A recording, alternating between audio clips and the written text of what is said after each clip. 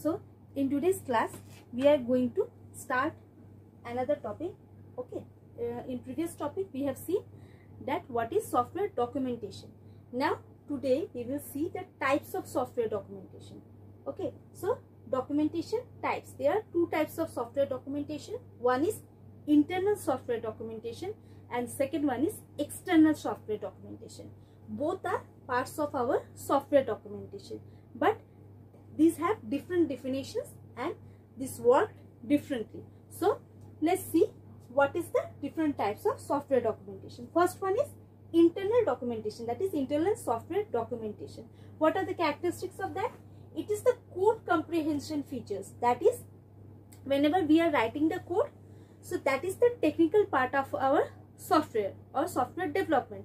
So in that technical part, whatever things are going on, whatever code you are writing, that is going to be whatever thing is being worked in your code or in your particular software, that is written in that code. Okay, so that is the functional part or the technical part, operational part. But the comprehension features means the comments which we write against those particular lines of codes, or the features, that how the identifiers are used, how the variables are used. So these particular features are the comprehension part of our particular code. The functional part, operational part are like, suppose I am writing like this, that A plus B is equals to something. Okay, suppose A plus B equals to C. If I am writing an integer part, that is A, B, C. Again I am initializing that C equals to 0. So this kind of thing is done. So this is my operational part, right? This is what my operational part is, this one. But this particular thing is my comprehension feature. Then, or if you are writing some comments that C equals to 0, so C, we are assigning C equals to 0. So these kind of comments are written. Or suppose in some particular line, if printf is used, some particular lines are written and you're in comment you are writing printing value.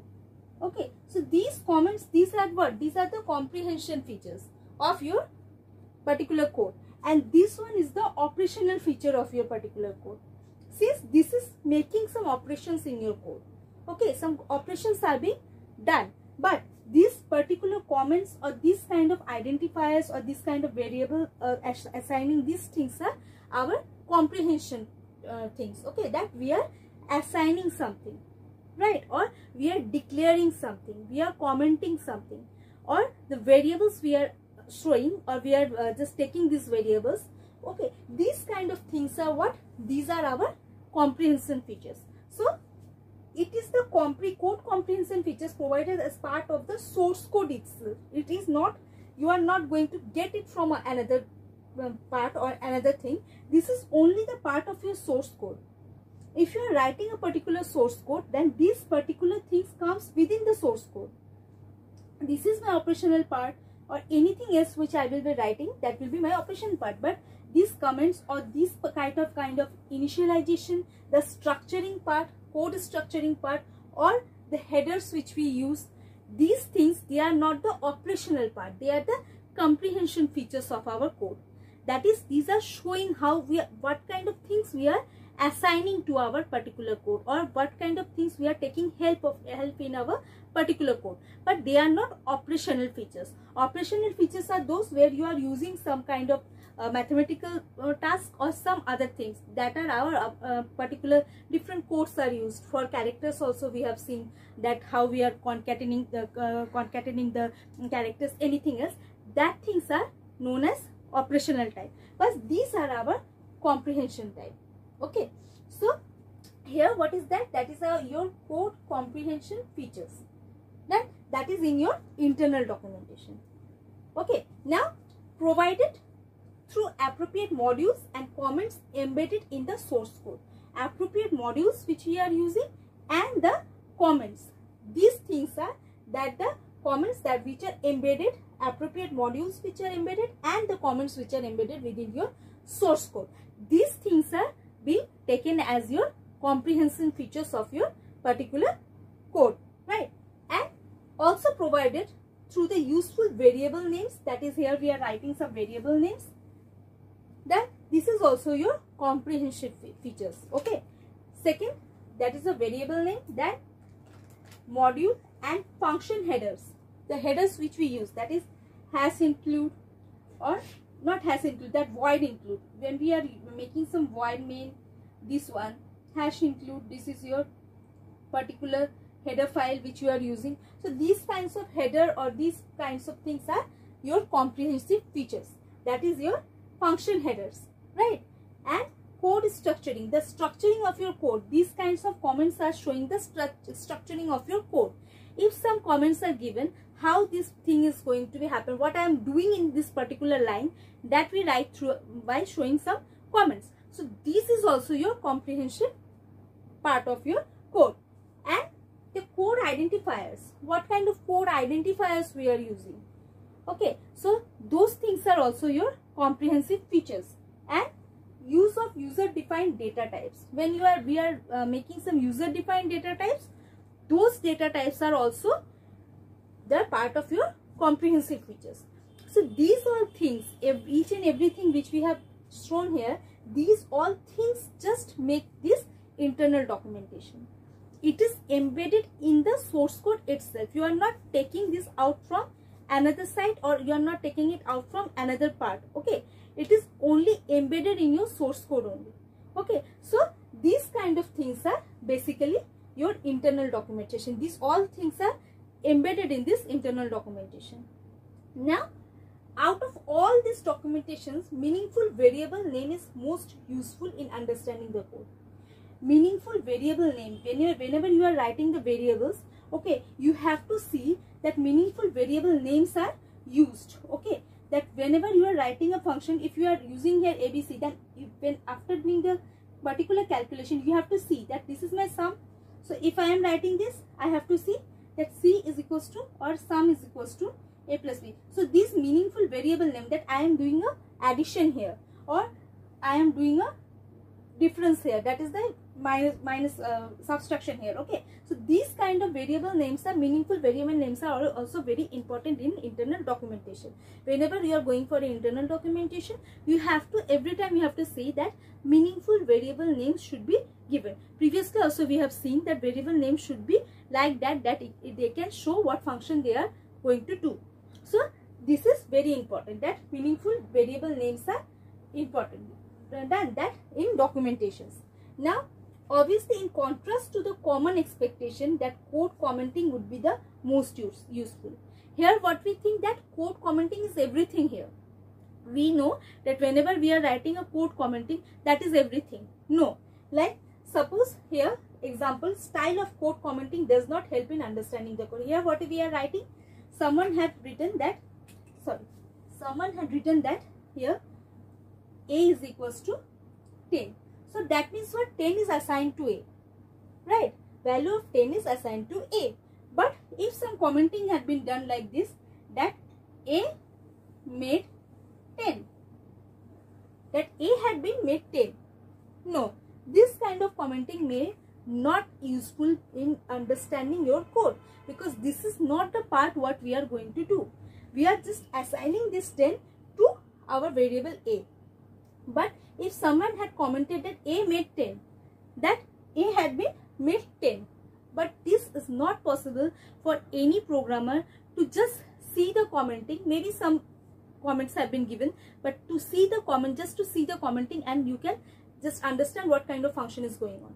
No, only comments are not useful for understanding any function. So what we have written, code commenting does not help in understanding the code.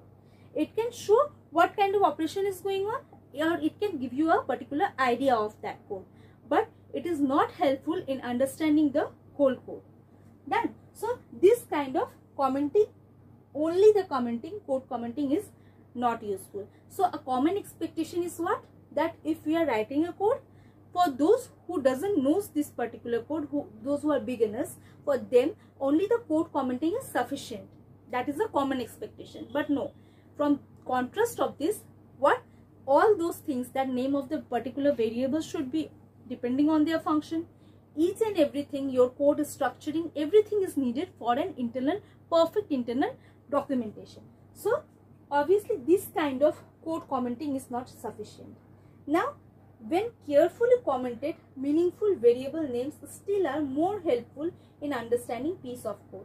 When you are writing a particular comment, okay, that is carefully commented, meaningful variable names are still more helpful. Meaningful variable names, when you are using and you are commenting, you have to write it very nicely, or the function, whatever thing is going on, whatever operation is going on you are doing, you have to write the meaningful variable names, as well as what is happening you have to write in a very brief manner, or you have to write that particular operation very nicely so that one can understand from your commenting. In that case, that are more helpful in understanding a piece of code.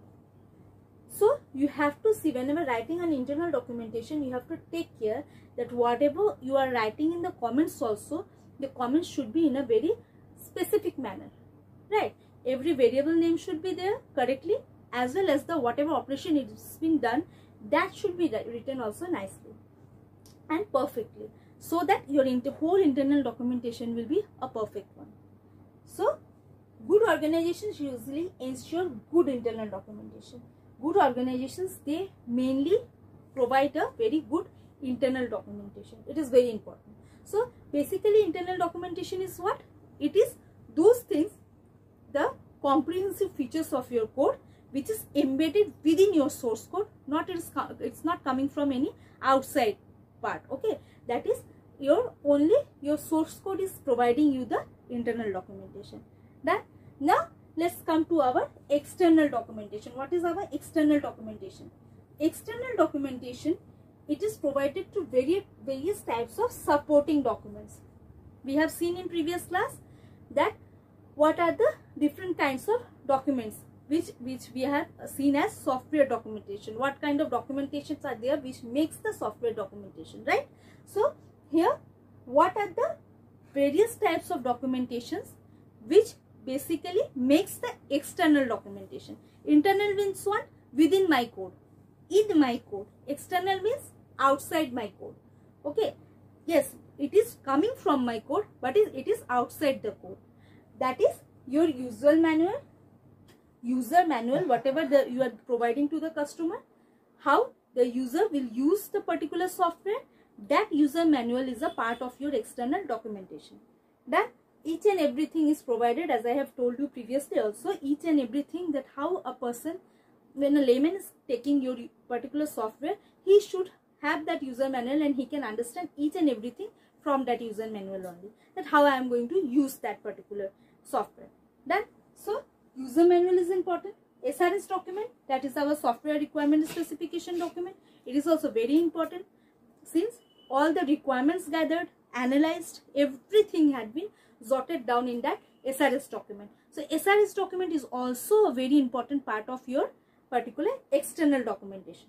Then design document, whatever thing had been done in the whole designing phase, that is a blueprint of your software, that particular designing document is also been embedded, or it is also taken in under this external documentation.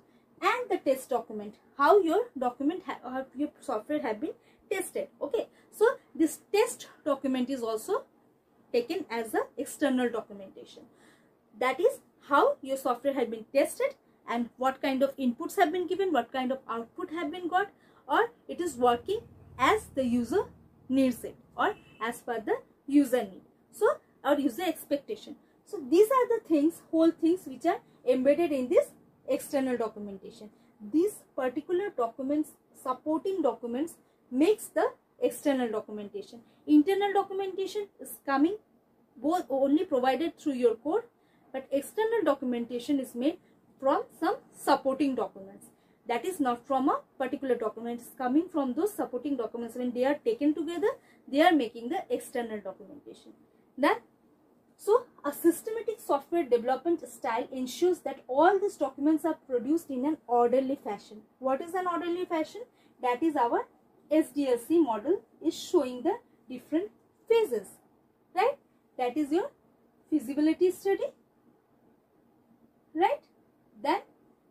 requirement phase. What you will get from requirement phase? That is your SRS document. Then your designing phase, design document, coding phase, your codes, that is your source code. Then your testing phase, test document, then maintenance. So this is what is the whole sequence. So it should be in an orderly fashion, that is user manual, how you are going to use, then the SRS document for this particular phase, then design document for this phase, test document for this phase. So it should be in an orderly manner. It cannot be in a haphazard manner. You cannot provide any particular document in a haphazard manner. It should be sequentially as according to the phases of your SDLC model. So this is what is coming under the external documentation. Then it is clear that in internal documentation, source code and how the structuring of your source code is done, identifiers, variables, commenting, everything is been taken as in the internal documentation. It is provided in the internal documentation. But in external documentation, that is the comprehensive features of your source code. And in external documentation, what is going on? Some supported documents have been taken together and they are providing you the external documentation, but in a orderly fashion. It is very important. So this is what was in our documents, software documents. Okay. So documentation, software documentation is what? The type of different documents which we have used. That is, in every phase we are getting some documents, and it had two parts, that is our internal documentation, software documentation, and external software documentation. So these things are being in under your software documentation. So if you have any kind of query related to today's topic, you can ask me in the comment section, and if you have any suggestions, you can give me that also. Please like my channel, subscribe it, and share it with your friends. Till then, take care and have a good day.